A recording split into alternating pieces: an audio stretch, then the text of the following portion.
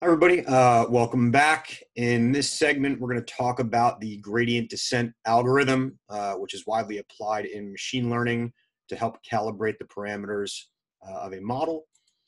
And before we start, just a few things that we want to recall from our discussion in prior segments. First off, the gradient is a type of vector, and like any vector, it has a magnitude and a direction. For our purposes, the direction is really going to be what's most important.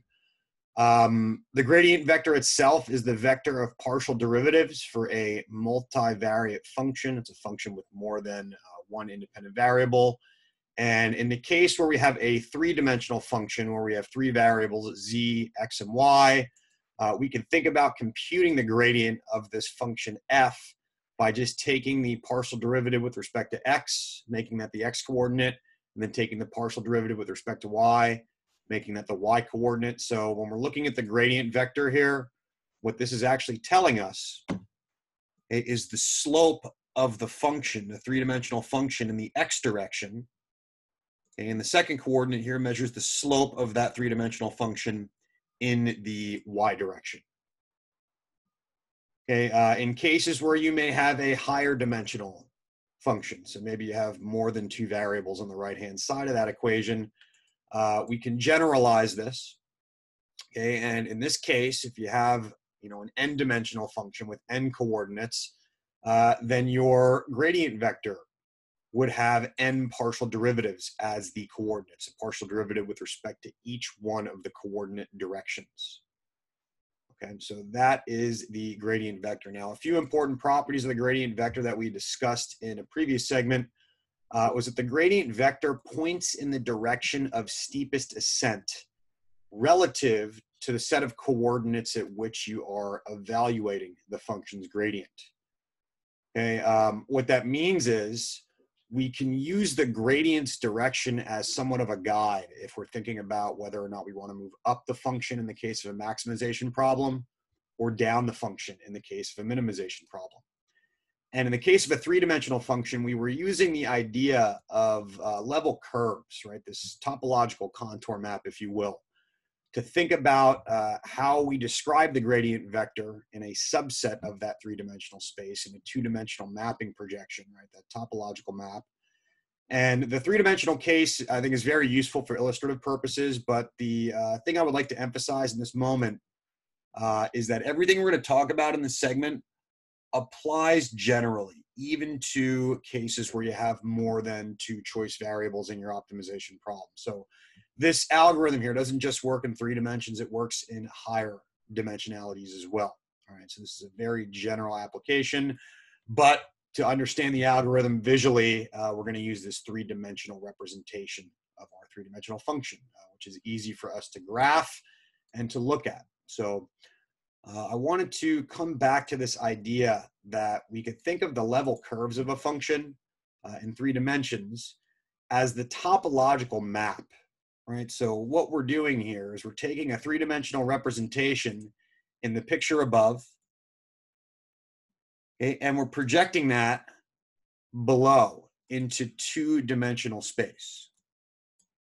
This picture, we're kind of flattening it out. We're projecting it down, we're kind of smashing it. And you can see here when we do that, all of these level curves, it looks like these lines around the function that measure points that fall in the same elevation. These level curves that we can see up here, they map down to this function that we can observe below. Okay, that is the level curve for 1200 elevation. And that is the one that we were looking at up here. So the level curves, they give us this important important information related to the elevation of the function, or at least the value in that vertical z-axis direction. So our z-axis here, you could think points in this direction. We also have a y-axis that points in that direction and an x-axis that points in this direction. So those are our three dimensions. And we can see here that specifically the topological contour map is a projection into a two-dimensional space, into the XY plane here, right? We've smushed everything in the Z direction down to the XY plane. And it is very useful to think about the gradient vector in this two-dimensional projection shown in the bottom diagram here. So again, remember, if we were to pick a point on this map and evaluate the gradient, okay, the gradient is going to tell us in which direction we would move up the mountain the fastest relative to that point. Okay, so this is the direction to move in given a particular point that's going to increase our elevation most rapidly. Now you might be thinking, well, in machine learning, our goal is not to maximize the cost function, it's to minimize our cost function, our error function. And we'll be able to do that momentarily, but you can actually use the gradient descent algorithm to solve both min and max problems. In the max problem framework, you're really doing a gradient ascent like we're looking at in this picture here. So we'll be able to flip things around in just a moment. But if you were to consider a position in this map, like let's look at the top in 3 dimensions. Suppose we're located here, okay, where that red X is, right at an elevation of 1100 along that level curve. Okay, what we should be able to do is look straight down and project that same point down into our contour map. Okay, so these 2 points here, they are the same. Okay, one is just a projection downward into that contour map. And if we were to evaluate the gradient vector at this point in our contour map, if we evaluated the gradient vector at this point that we just drew here, okay, then the gradient vector would point in the direction of steepest ascent. So it would point in the direction that moves us towards the top of that mountain as quickly as possible. So in this case, the gradient vector would point in this direction. And that would move us in the top diagram up the mountain that way. Okay, and we could do this by checking some other points as well. Suppose our position was not there, but suppose our position was here, right at the base of the mountain. And we want to be able to, again, map that position down into the contour map and think about the gradient vector and telling us which direction we want to walk in that contour map. And again, the gradient vector is going to point in the direction of the steepest ascent, right, towards that maximum value, towards the top of that hill. So the gradient vector is going to point in this direction. That is the gradient vector in that topological map, that XY space. Okay, that is it. Okay. And if we move in this direction, what does that do? Well, that has us go up the mountain in the top picture in that direction, right? It moves us up in that direction towards the peak. Okay, we could also, let's just do this one more time, pick a third point. Suppose we pick this point over here that's around the back side of the mountain. That's why it's a little bit transparent there. Okay, if we map that point down into our topological map underneath, there it is. Okay, and again, the gradient vector is going to point in the direction we should walk in that bottom map in that XY plane to move us as rapidly as possible towards the top. So the gradient vector for this point is here. And it moves us towards the top as rapidly as possible from that location. It moves us up the mountain that way from the far side. Okay, so in the case of a maximization problem, right, the gradient vector will be useful in guiding us towards the maximum.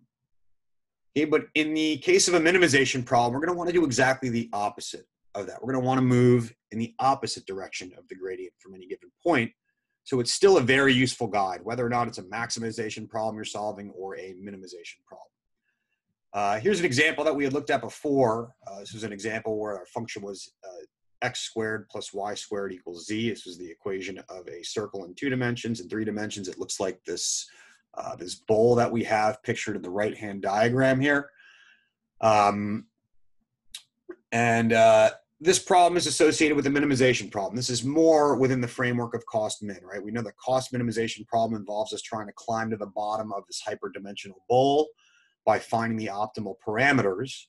Okay, so we'll switch to that notation in a minute, but we have this 3-dimensional function that we're looking at in the right-hand diagram.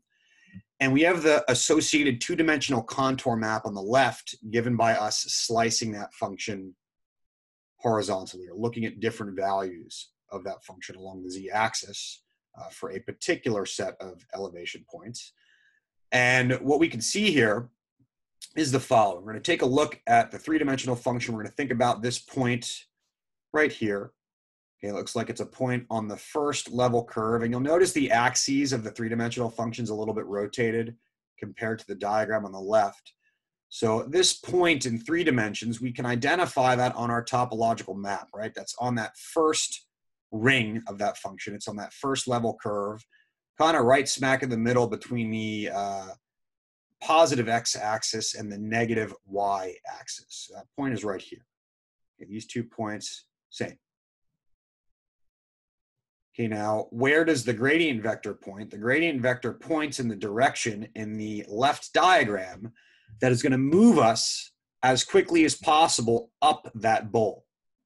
It's going to move us up the bowl, kind of towards us and up.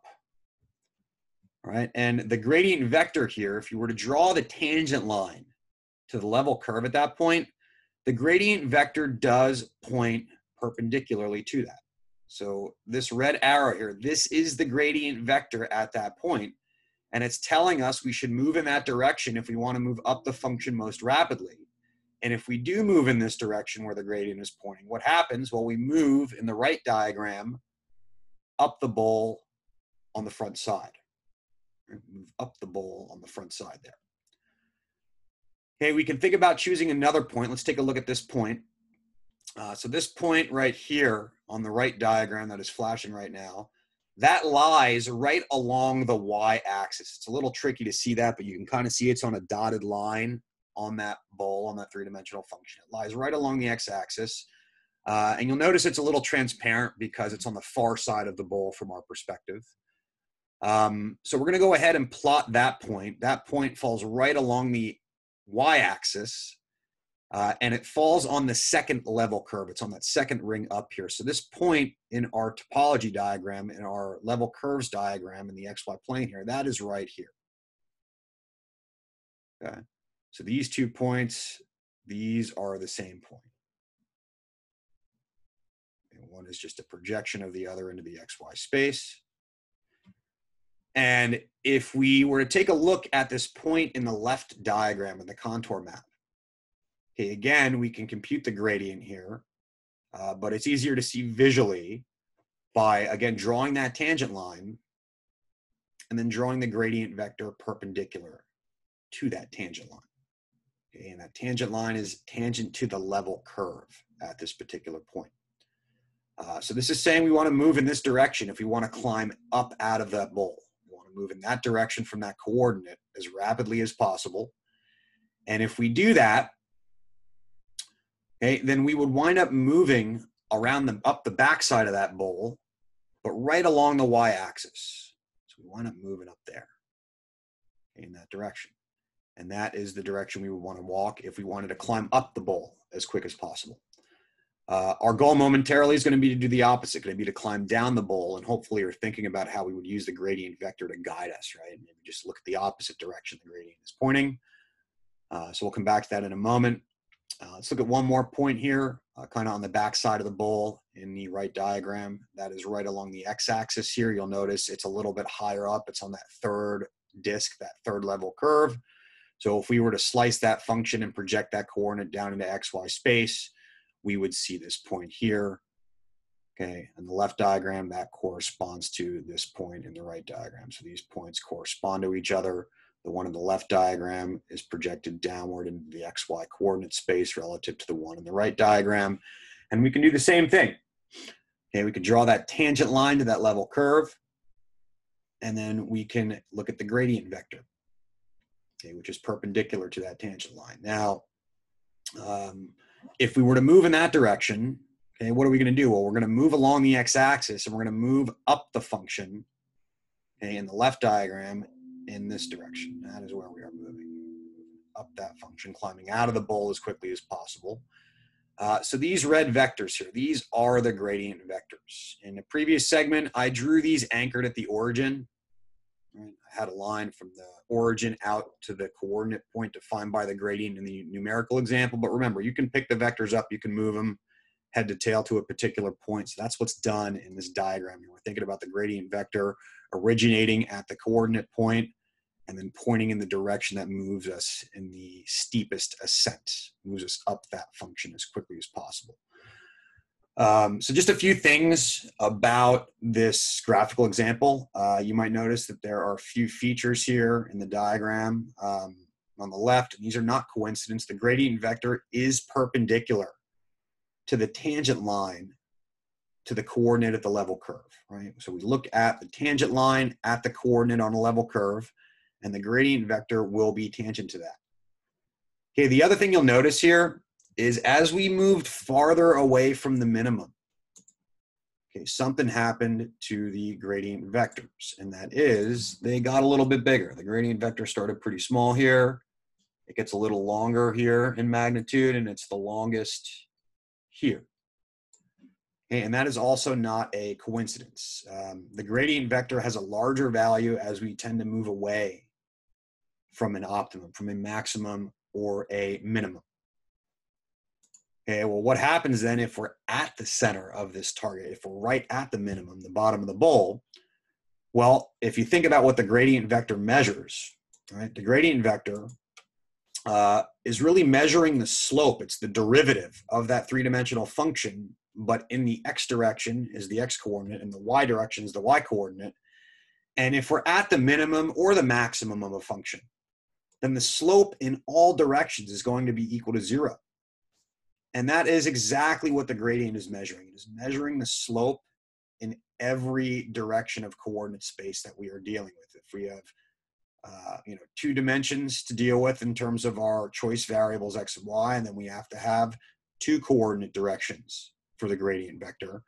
So the point being here, and this is going to help us think about informing our stopping rule, but when we get near the optimum, the gradient starts to get smaller, and at the optimum, the gradient actually vanishes, okay, and it becomes the 0 vector. Because remember, at the optimum, the partial derivative with respect to x is going to be 0, right? In the x direction, the function is flat. Same thing. In the y direction, the function is flat. And you can see that here, right? In the y plane, right, the function is flat, okay, right at the minimum point. And in the x plane, the function is also flat. Okay, so at the minimum, the gradient vanishes. So a useful stopping rule that we'll see later is if we were to take the gradient and take the dot product of itself, or gradient transpose the gradient, right, the sum of the squared coordinates of the gradient, that will give us a measure that we can use to say when we should think about exiting our iterations, okay, using the gradient descent algorithm. If that gradient vector becomes small enough, becomes close enough to the 0 vector in all coordinate directions, then the dot product of it with itself, the sum of its squared coordinates, should also be really, really small. So we will come back to that idea. Now, we discussed this in a previous segment, but the bisection method, it was kind of a simpler version of gradient descent. It applied here in one-dimensional choice variable space. It's pretty easy to use. The gradient descent algorithm will allow us to do the same thing essentially, but in higher dimensions with a slightly different update rule.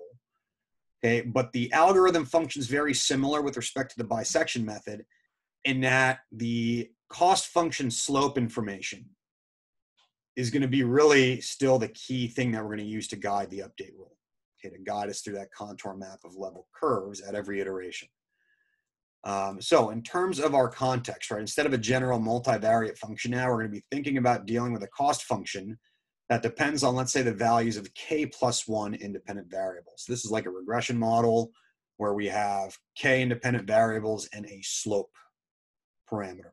Right? So we have k slope parameters and an intercept term to assess here. So now we're thinking instead of z, we have the cost function as a function of the beta vector, where each coordinate of that cost function, right, is a value of the coordinates that we're trying to estimate. And in the case of a three-dimensional situation, we would see something like this, right? We have this three-dimensional bowl, and what we're trying to do here is climb to the bottom of that bowl by figuring out the correct estimates, beta 0 and beta 1 star, right? We want to find these estimates that put us right at the bottom of that function here in the beta 0, beta 1 plane, just like we were doing in the XY plane earlier. Now, if we considered a specific case of a linear regression model with an intercept term and a slope, just one intercept term and one slope. So this is a univariate regressor case, like one regressor with a slope term, then we would literally have two parameters to estimate. I'd have beta 0, the intercept, I'd have beta 1, the slope. So we could then think about actually drawing this function in 3 dimensions. So this picture here corresponds to this particular situation where I only have 2 parameters to estimate. If we have more than 2, we have a higher dimensional function. I can't really draw that in a 2-dimensional pane here. And the objective function, again, is to minimize the cost function. So our 3-dimensional function here, that is the cost function. Okay, the objective problem, right, described visually in this right-hand diagram, is to choose these optimal beta vectors by minimizing the cost function, right? There's our optimal value of B0. Here's our optimal value of B1. And again, you'll see where X marks the spot in the B0, B1 plane, in that beta 0, B1 plane. If we were to move straight up from that point in that plane, we would literally hit the very bottom of that bowl, the bottom of that 3-dimensional bowl. So that is the idea. If we're at the optimum, and then we know the gradient vanishes, the derivative in the B0 direction would be 0. No pun intended there. So the function's flat in the B0 direction. It is also flat in the B1 direction at that minimum. Okay, so let's go ahead and talk about the main idea behind the gradient descent search algorithm here. At any given iteration, okay, the gradient of the cost function with respect to the particular coordinates we are at is going to, for us, point in the direction that we don't necessarily want to go. It points in the direction that increases the cost function most rapidly, right? So recall, our goal is not to increase the cost function. We don't want to climb out of the bowl at the top. We want to try to climb to the bottom of the valley, or we want to try to find the bottom of the bowl, the bottom of that cost function. So our goal is really to minimize, right, not maximize, which means we don't want to walk in the same direction that the gradient points in that contour map.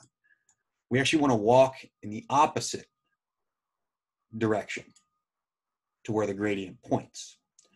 Okay, and hopefully you remember from our discussion of vectors earlier on in the course that if you have a vector and you negate all of its coordinates, okay, you take the negative of that vector, and the negative of that vector points in the exact opposite direction. Okay, meaning if we wanted to walk in the opposite direction, we're going to walk in the direction where the negative of the gradient vector is pointing. And that is really the main idea behind the gradient descent algorithm. We find a coordinate guess. We want to update the guess to move us closer to the optimal set of parameters. Okay, so we're going to look at the gradient, and we're going to face the opposite direction, and we're going to go the opposite direction of the gradient, which is the direction of the negative gradient. If we were dealing with a maximization problem, okay, this is an exception here, then we would want to move in the same direction of the gradient vector, and we would be engaging in a slightly different version of this algorithm called gradient ascent, or increasing the value of the function rather than descending into the bottom of it. And it's important to note here that you can always just negate the objective function to convert a max problem into a min problem, and vice versa.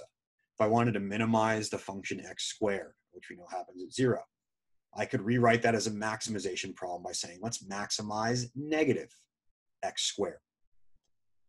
And it will have the same solution. So you can always re-specify a minimization problem as a maximization problem, and vice versa. You can re-specify a maximization problem as a minimization problem, meaning you don't really have to worry about gradient descent and ascent separately, right? We can always write the max problem as a min problem and always apply gradient descent to any maximization problem by rewriting it and negating the objective function and changing max to min. Okay, now, in terms of how this algorithm is going to work, the important element for us is really going to be how the update rule functions. So we're going to consider a particular guess of the parameter vector, of that beta vector at iteration t. So I'm going to use that t subscript here to denote the iteration in the algorithm that we are at. And if we want to update our guess and move closer to the minimum of the cost function, right, and away from the maximum, right, move down the function, we need to move in the direction that is opposite the gradient vector. We need to move in the direction of the steepest descent. And we know the gradient points in the opposite direction, the direction of steepest ascent. So the way we're going to do that is we're going to take our guess and we're going to add the negative gradient vector to it. Hopefully the other thing you remember from our discussion of vectors, and we talked about this in the Netflix example we had looked at towards the beginning of the course, but if I have two vectors and I add them together, the result of that, like if I have, this is my, let's say my initial guess, and here's my update rule. Here my update vector, the vector in the direction that I want to move. If I add those vectors together, the resulting vector, okay, was in between, moved closer to my new vector that I had added. Okay, and that's essentially what we're going to wind up doing here. Okay, we're going to take our original guess, right, the beta vector at iteration t, and then we're going to add to it the direction we want to move in. And that direction involves us adding a negative value of the gradient. And we're actually not going to just add the gradient. We're going to specifically add a scaled version of it. Remember, if we're very far away from the optimum, the gradient's really big, and we're going to wind up taking a really big step towards it. So we typically scale the step size down using what we call a learning rate parameter. And I'll mention that in just a moment. So the update rule here that we're going to look at is the following. In order to generate my best guess in iteration t plus 1, we're going to take our guess at iteration t. Okay, here is our guess at iteration t. And we're going to take that guess and we're going to say, hey, let's add a negative scale. So this eta term is a scaling parameter, smaller than 1. And we're going to multiply that scaling parameter by the gradient vector. But note we have a negative sign here. So we're taking bt, right? We're taking beta t, our initial guess, and we're adding to it the negative gradient vector, which means our updated guess is going to be pointed more in the direction that we're supposed to be pointed in. Okay, so this term eta here, this Greek letter, okay, this thing is what we refer to as the learning rate. And the learning rate itself, we usually pick a pretty small number, close to like 10%, 0.1, sometimes even smaller than that. But the learning rate, what that does is together with the gradient, when you multiply those two things, okay, we generate what is referred to as the step size. So these two terms together essentially denote how much difference there's going to be between the guesses at each iteration. It tells us how much we're jumping between coordinates at each iteration. So together with the gradient, okay, the magnitude of that step size here, okay, is going to tell us how big of jumps we're making on that contour map every time we update our guess. And there's a couple problems you can run into here. If you make that step size way too small, okay, that means you're taking tiny steps every iteration to update. It's going to take your algorithm a very, very long time to converge to the optimum. Okay, provided, of course, it's well defined. We saw there's other problems potentially with nonlinearities and multiple optima. We'll talk about that in the next segment or in a later segment when we discuss batched and stochastic gradient descent. Now, the other problem you can run into is you could make eta too big. Okay, where you jump too far. You take a step at the update and you jump past where you wanted to be. You wanted to be here, and you wound up jumping past it, okay, because the step size was too big. So if you're running the gradient descent algorithm and you run into either of those two problems, convergence is taking way too long to happen, it's way too slow, okay, it could be that your learning rate is too low. You're taking too small of steps. Okay, but if you see that your cost function at every iteration starts to explode, it starts to get really big because you're maybe taking too big of steps back and forth and you're actually climbing up the bowl and out instead of down, then that could be a sign that your learning rate is too large. Okay, so that learning rate, it's an important parameter. It determines, along with the gradient, the step size, and we can scale that step size up or down by changing that learning rate, eta, up or down. So let's go ahead and let's wrap up this video by looking at the gradient descent in full. So first step of any algorithm is the initialization step. And initialization for gradient descent is a little bit different than bisection method. We don't actually need to pick upper and lower bounds because because if we had to do that, we would have to do that for every single dimension, and that's a little bit tedious. So all we do in the gradient descent algorithm here is we choose an initial guess for the parameter vector. Okay. Some initial guess. You can set this randomly, however you want, really. Generally, we avoid choosing the 0 vector as the initial guess, but you could get away with that in certain cases. So this is the initialization. We make some initial guess, completely uninformed. Okay, so we pick a coordinate on the contour map to start at, and then we move into our iterations. And once we pick a point on the contour map, at every iteration, we're going to compute the gradient. Okay, so this is us using the slope information of that function. Right? The slope information of that function is contained in every coordinate of the gradient.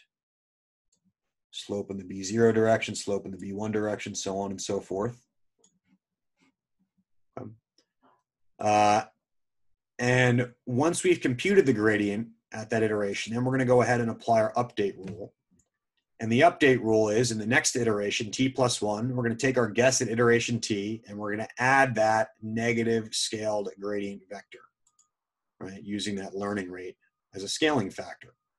So that is the update rule here. We're not bisecting anymore and moving the goalposts, slightly different update rule, but we're still using the slope information. We're still using the slope information to guide us in our update, right? The slope, that gradient is showing up right here.